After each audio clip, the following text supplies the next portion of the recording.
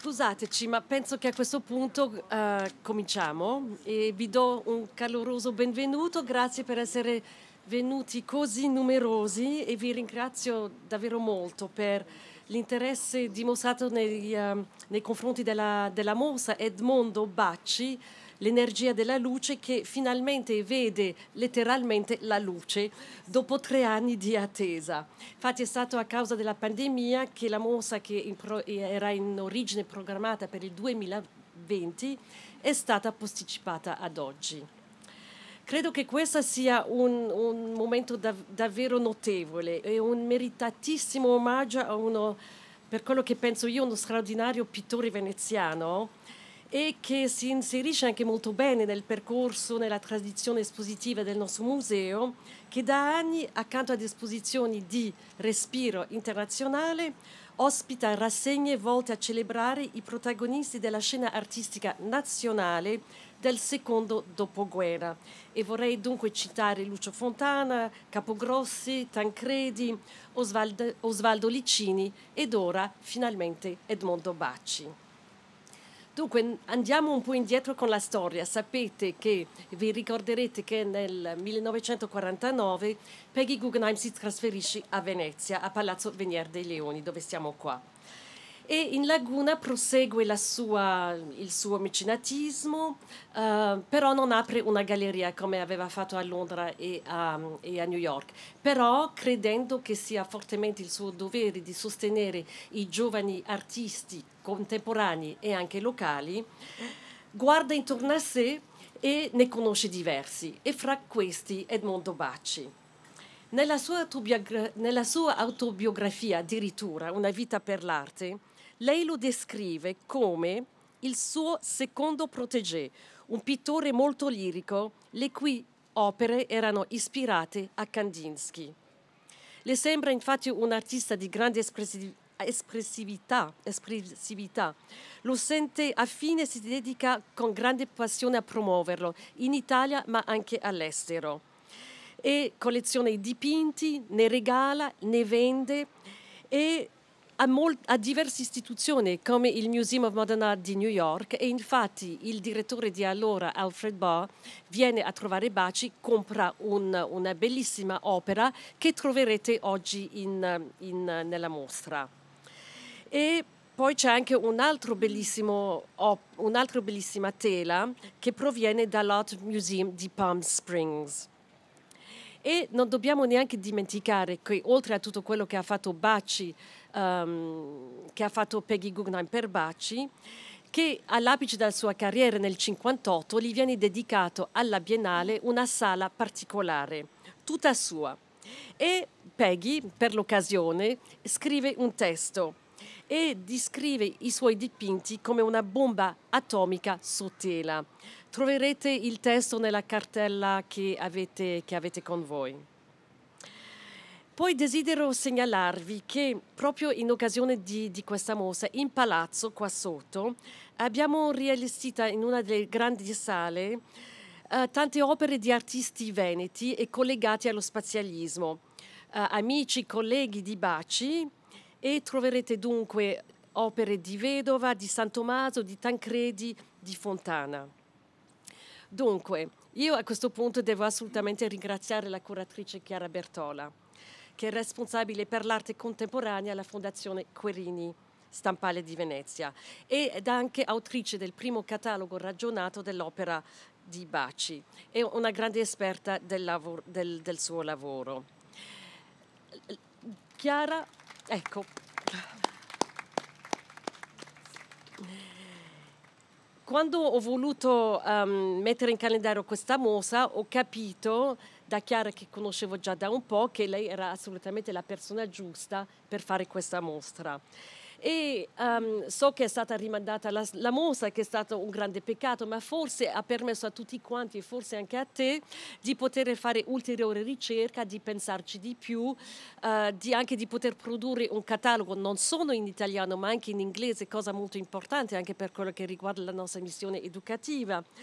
E Chiara ha avuto il tempo, credo, la pazienza, la passione, l'entusiasmo per fare una grande ricerca. e ha trovato anche tante opere inedite. Dunque troverete in mostra e nel catalogo tante opere che non sono mai state viste, neanche pubblicate. Però anche se questa mostra è la prima in veramente tanti anni, qua credo che ci stiamo soffermando sul periodo forse più lirico di Bacci, che è quello degli anni 50, ma Chiara lo spiegherà molto meglio di me. A questo punto desidero assolutamente ringraziare di cuore la famiglia Bacci e soprattutto Gregorio Bacci, che è qua davanti, e Denise Bacci, e tutto l'archivio Bacci, perché ci hanno aperto molto generosamente le porte dell'archivio e per la grande generosità con cui hanno sostenuto il progetto. Senza di loro non sarebbe stato possibile. Grazie di cuore. E vorrei ringraziare uno dei nostri institutional patrons, Lavazza, e in particolare modo Francesca Lavazza, che è qua con noi oggi, che è anche board member di Lavazza Group. E la ringrazio molto per aver creduto in questo progetto espositivo e credo e spero che anche per te sia stata una bella scoperta. Un ulteriore ringraziamento va anche all'Intesa San Paolo e alla Fondazione Querini Stampaglia per il prestito straordinario del giudizio finale di Giambattista Tiepolo, protagonista, come sapete, della pittura veneziana con cui Bacci aveva grande familiarità nella sua città natale e che, forse come avrete già visto, chiude il percorso espositivo. Ringrazio inoltre Save Venice per aver sostenuto gli interventi di conservazione dei dipinti dell'artista nelle collezioni Guggenheim, nonché alcuni dei nostri soci che hanno supportato in modo diverso la mostra. Dunque, desidero ricordare qualcosa sui nostri public programs. Da aprile a settembre avremo un ricchissimo programma gratuiti destinati a diverse tipologie di pubblico, resi possibile grazie alla Fondazione Araldi Guinetti di Vaduz. E tengo a ricordare che il primo appuntamento sarà già domani l'altro mattina, dunque il 1° aprile, e non è uno scherzo, primo giorno di apertura al pubblico con Meet the Curator proprio alle 11 con Chiara Bertola, che aspetterà i visitatori nelle sale per accompagnarli alla scoperta della mostra. E vorrei ringraziare anche la Regione del Veneto per il suo contributo. Ci sono sempre molti ringraziamenti.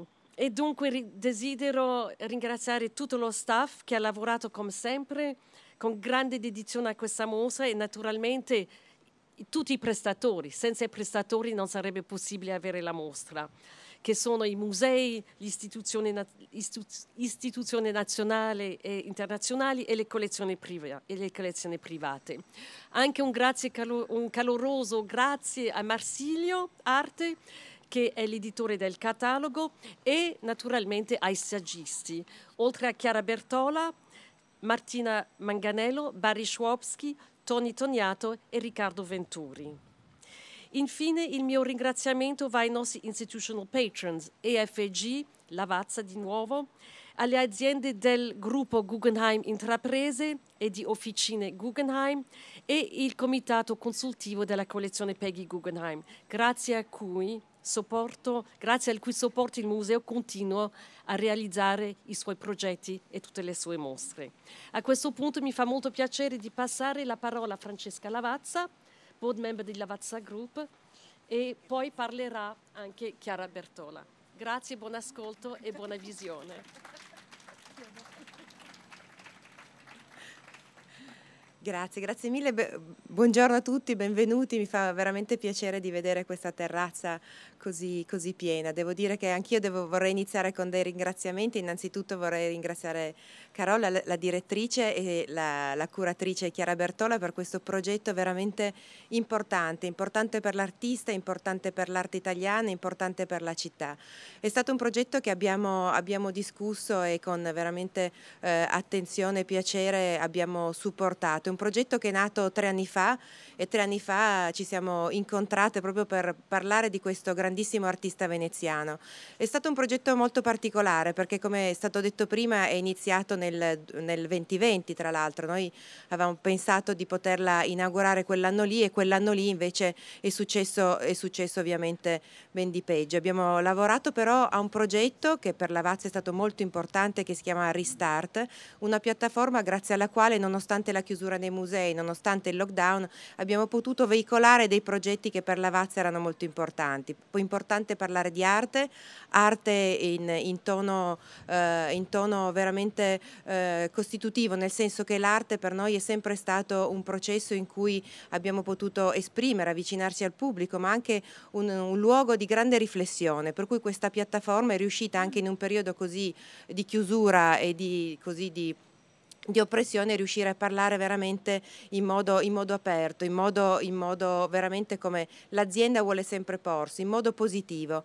E questo artista mi ha lasciato veramente stupita già all'inizio, quando ne avevamo iniziato a parlare, quando ho avuto il piacere di conoscere Chiara Bertore, la sua attenzione, la sua passione e anche la sua sensibilità verso questo artista, che in qualche modo è stato oggi riportato alla luce, perché è un artista che ha saputo veramente creare un processo di ricerca profondo, che ha saputo rappresentarsi al meglio su tela, ma soprattutto ha saputo ricostruire, ripensare e riaffrontare uno spazio chiuso. E nel periodo del lockdown ho avuto veramente modo di cercare di ricostruire, come tantissimi e come tutti voi, uno spazio. E quindi l'arte è sempre stato uno spazio ricreativo, uno spazio di apertura, uno spazio di incontro. Ed è così che la nostra azienda affronta tutti quelli che sono i progetti legati all'arte, in cui vogliamo raccontare il nostro sostegno alla sostenibilità, i nostri valori, la nostra capacità di saper fare. E devo dire che con questa istituzione, che è la Fondazione Peggy Guggenheim, abbiamo veramente molto in comune,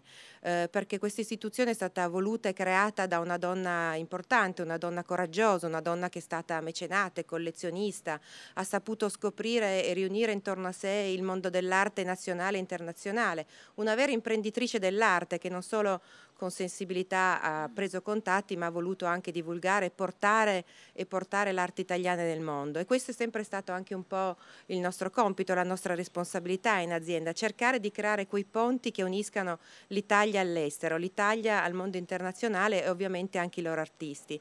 Quindi è un luogo che privilegiamo, un luogo che sempre con grande attenzione e responsabilità siamo felici di poter supportare, e oggi più che mai con questa grandissima mostra. Davvero, prima ho parlato di scoperta e riscoperta. Scoperta perché è un artista che finalmente ho potuto apprezzare nella sua grande intensità, nel suo percorso, che parte in maniera molto grafica ma diventa sempre più profondo, poetico e aperto, per cui davvero credo che sia un progetto molto lungimirante, che ridarà di nuovo grande scalpore, grande clamore a un artista che se lo merita, proprio per la sua capacità di lavorare a un progetto molto personale, molto suo.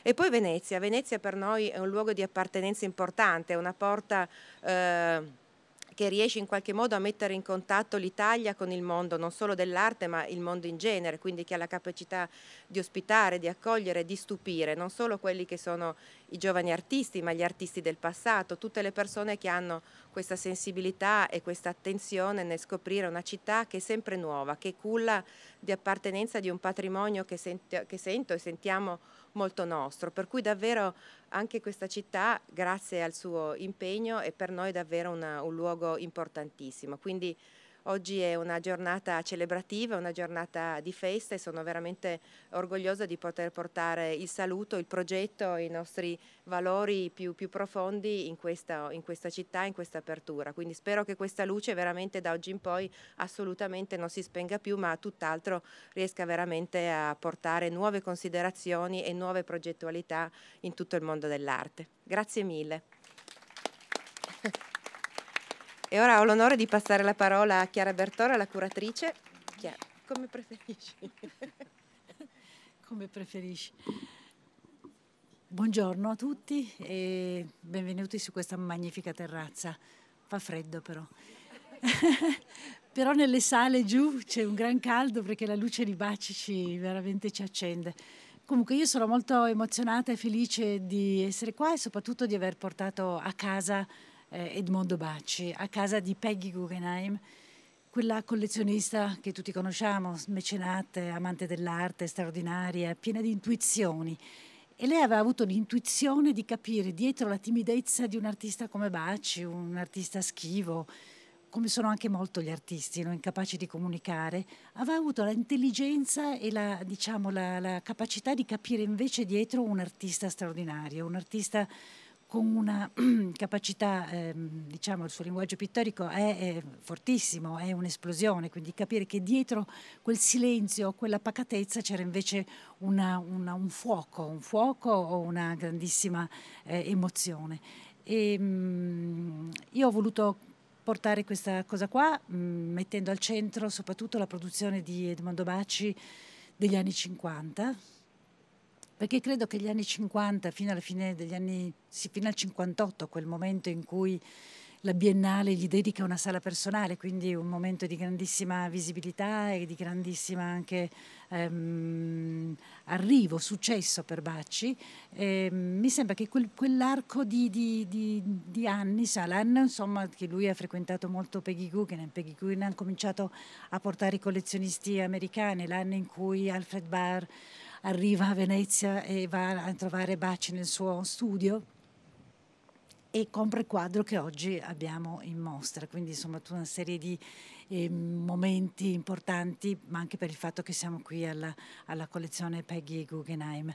Ho voluto però mettere nel cuore della mostra, quindi di questo momento diciamo più lirico che sono appunto gli anni 50, un momento secondo me dove c'è un altro slancio, perché io penso che gli artisti facciano degli slanci e questa è la cosa più importante secondo me. Poi gli slanci magari si irrigidiscono, si perdono, però Bacci ha avuto questo slancio incredibile che è durato tutti gli anni 50, inizio anni 60 e poi invece negli anni, fine anni 60 ha un'altra intuizione incredibile, cioè adegua il suo linguaggio pittorico a quello che sono invece le ricerche di quel momento, quindi magari più cinetiche, optica o cose del genere, però adegua il suo linguaggio di creare spazio con materiali prelevati dalla realtà, da un mondo quotidiano e troverete in mostra quindi una parte assolutamente inedita, poco conosciuta o poco esposta, che secondo me è freschissima, è piena di energia ancora, è intelligente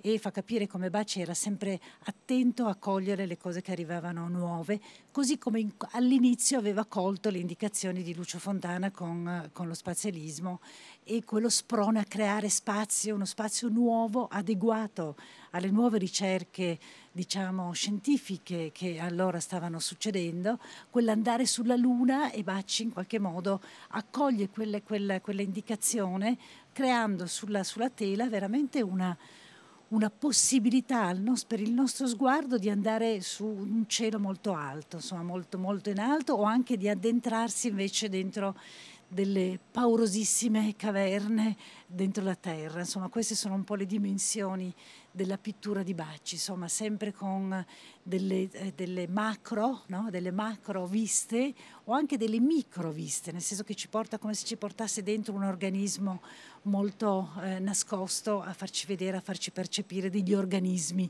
e delle spazialità inedite o oscure. La mostra è comunque una mostra che ha più o meno un percorso cronologico. Dico più o meno perché è un po' anche un ritmo visivo, credo. Ogni stanza ho voluto che fosse un accordo, diciamo, che adeguato all'avanzamento del linguaggio di Edmondo, insomma, per cui alle sue scoperte e anche a una luce diversa. Cioè ogni sala ha una luce un po' particolare che corrisponde un po' al momento in cui Bacci le dipinge. Quindi dalle prime fabbriche in bianco e nero, quell'azzeramento assoluto di quel momento, siamo nel secondo dopoguerra, c'è il bisogno che l'arte dia protesti o dia voce alle fabbriche, agli operai, insomma che si impegni socialmente.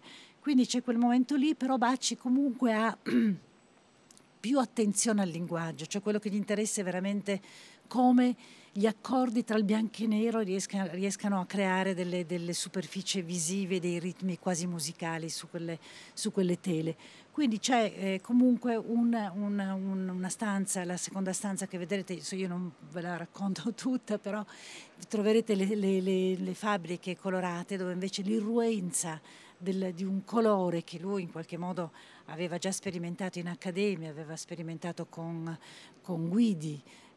Quello è una lezione che Bacci porterà sempre dentro di sé, dentro le belle fabbriche colorate, rompendo, bruciando quel grigliato geometrico che in qualche modo aveva ordinato e tenuto a bada un'energia cromatica che non riesce più a essere sospesa. Quindi vedrete veramente un colare di una lava, di un rosso, e dentro quella sala troverete per me è stato emozionantissimo, ma credo per Carola e per tutti, vedere il quadro che Alfred Barr compra nello studio di Bacci, quell'avvenimento 7R che sta al MoMA di New York e che abbiamo visto per la prima volta quando è uscito da quella cassa.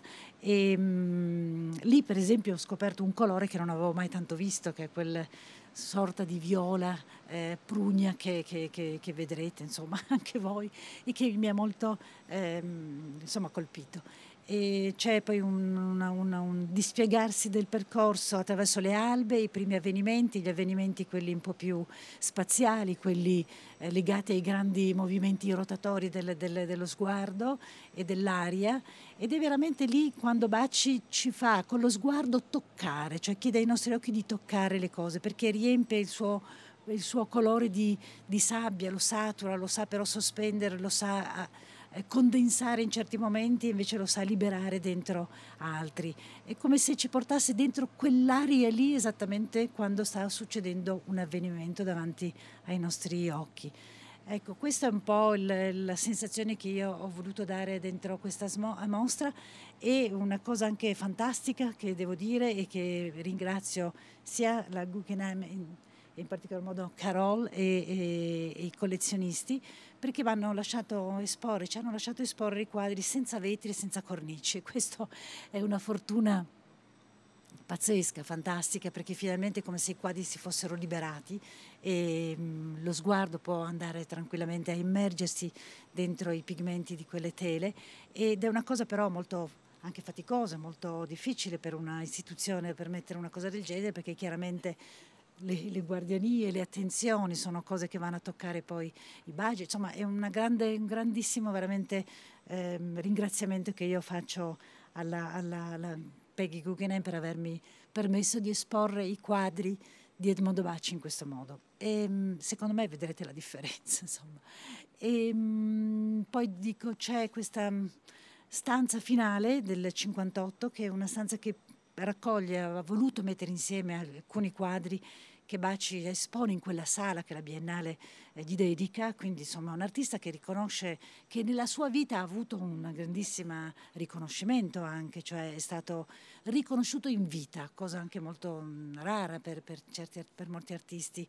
Però poi dopo a un certo punto, quando non c'è più, quando Peggy Guggenheim muore, quando la Galleria Il Cavallino chiude, quando si spengono dei fari, delle luci, delle possibilità di far transitare le ricerche, le informazioni e le amicizie, lui con cioè la sua opera, diciamo, si spegne, o comunque si spegne ma si nasconde, va dentro un oblio assolutamente non corretto, non meritato. Ma quanti artisti sono in quella situazione oggi? Ne conosciamo moltissimi, credo che ognuno di voi ne abbia in mente tanti, no? Che andrebbero invece rimessi in moto, e come abbiamo fatto in questa occasione. E rimetterlo in moto veramente ha fatto sì che l'artista è di nuovo venuto fuori per quella grandezza che è la sua pittura, il suo linguaggio. Io adesso non voglio svelare tutto, dovete vederle le mostre, come sempre le opere bisogna vederle dagli originali, non si possono raccontare, neanche vedere in fotografia, anche se il catalogo è bellissimo, e io sono molto contenta che Marsilio abbia fatto un catalogo così importante, che rimarrà senz'altro come il catalogo legato a questo artista. Io voglio ringraziare velocemente, perché dimenticherò tutti, ma chiaramente la Carol Weil, che ha accolto questo mio desiderio di presentare la mostra e di riportare a casa Edmondo Bacci dopo aver portato Tancredi, e quindi la ringrazio veramente di cuore, ma anche per la cura, per l'attenzione, per essermi stata vicina in tutte le fasi della mostra. E poi voglio ringraziare veramente in modo tutto lo staff della Guggenheim, che è stato come fantastico, professionale, meraviglioso, e io mi sono sentita in paradiso a lavorare qua, così accudita, veramente. Però poi voglio ringraziare in modo particolare Marco, Rosin e Luciano Pensabene, che sono stati al mio fianco in ogni passaggio del mio sguardo, veramente, e che mi hanno tenuto a bada, facendomi capire come si doveva anche allestire in quello spazio, insieme a tutto lo staff della Guggenheim, quindi veramente grazie di cuore. E poi ovviamente Gregorio, ma Gregorio qui davanti a me, diciamo, è come un fratello, lo vedo sempre, da quando ho iniziato a fare la tesi con il suo papà Giorgio, che mi ha consegnato in mano tutto il materiale in quello studio un po' caotico, tutte le foto messe lì, che ho cominciato a ordinare inventandomi un catalogo generale che adesso cerchiamo di rinnovare. Vabbè, io comunque sono qua per fare, se avete bisogno di qualche risposta, e vi ringrazio tantissimo.